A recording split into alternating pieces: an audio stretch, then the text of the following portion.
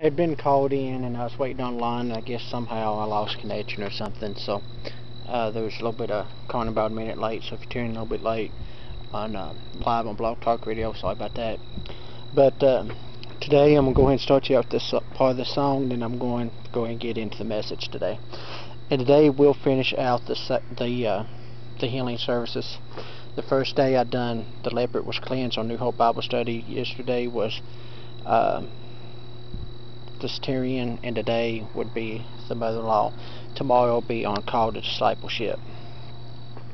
Oh, amazing grace, how sweet the sound that saved a wretch like me.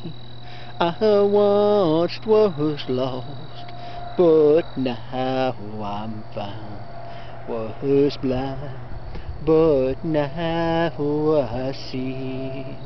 Through many dangers, toils, and snares, I have already come.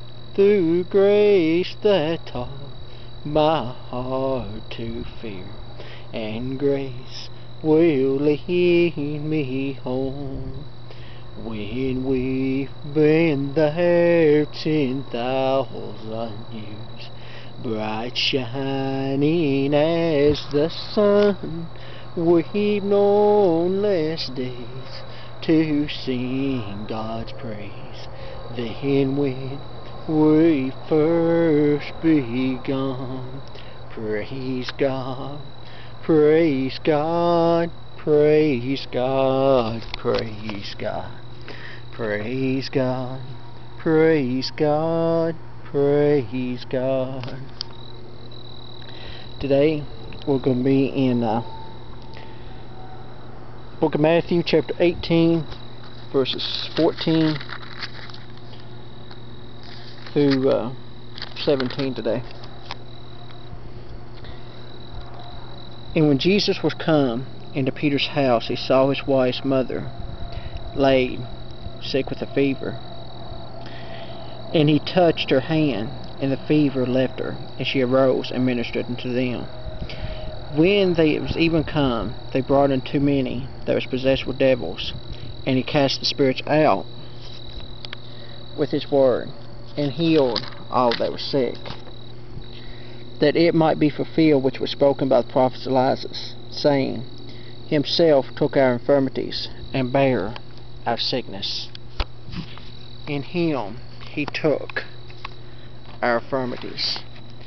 He bare our sickness. By his stripes we are healed tonight. Through him we can have healing. We can have life, and life more abundantly. He come into this world not to destroy it, but he said he come into this world to save that which was lost. And when he was on that cross, each and every one of us was on his mind. And in the same sense, the Bible says he took the stripes on his back for our healing, for all our infirmities, for everything that we go through. He done it for you and I tonight, so that we could have something, so that we could be a witness, so we could tell about the mighty works and the power that he has today. It's not in our hands, but it's in his hands.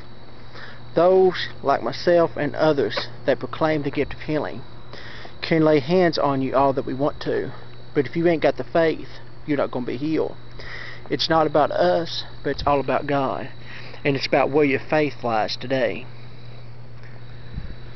Yesterday I talked on the Syrian when he said, Thy faith hath made thee whole. And that's what God is telling each and every one of you today, that has sickness, that has illness upon your body. Be thou made whole today. Tomorrow there's a part of the scripture that says, Let the dead bury the dead, but come and follow me. Let everybody, all your problems, all this cares in this world, just let it be and follow Jesus. If God's telling you to do something tonight, if God's telling you to minister, if God's telling you to sing, whatever it may be, you might not think that you have the best voice, you may not think that you have the best speaker, but you need to do what God's called you to be. Sometimes that's why we're healed, because God has a purpose and a plan for us. Sometimes that's why we go through the things in life, because the devil wants to stop us. You may have been going through this huge illness for several days, or infirmity is what I was looking for. You maybe went through this huge infirmity for such a long time, and you ever wondered how you was ever going to come out of it, or ever rise up above it. You can today through Jesus, because by His stripes you're healed. You've got to be like that woman that was with the issue of blood. She just stretched forth her hand and said, but if I could but just touch but the hem of His garment, I know that I'll be made whole. That's all we've got to do tonight, is we've got to reach out and touch Jesus. Man can't do it for you. Preachers can't do it for you.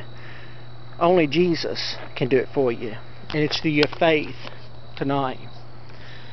The Bible says in Romans chapter 12 that without faith it's impossible to please God. Do you realize by that verse saying that it's quite bluntly saying that you've sinned if you don't have the faith? You say, well, I've not done this or I've not done that. I'm on my way to heaven.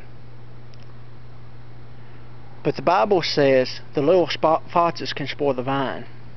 And once you commit anything, you commit them all. So what are the little things that you're doing? And where's your faith today? Where does your faith lie? Do you have doubt in your mind that God can heal you? The Bible says to ask anything with faithful believing, and you shall receive. Don't say you might. Don't say you can. It says you shall. That's a positive thing. Like I've preached time and time again, in our life we have the power to speak both blessings and cursings upon our lives. Speak life upon you today. If you want to be healed, speak it into existence.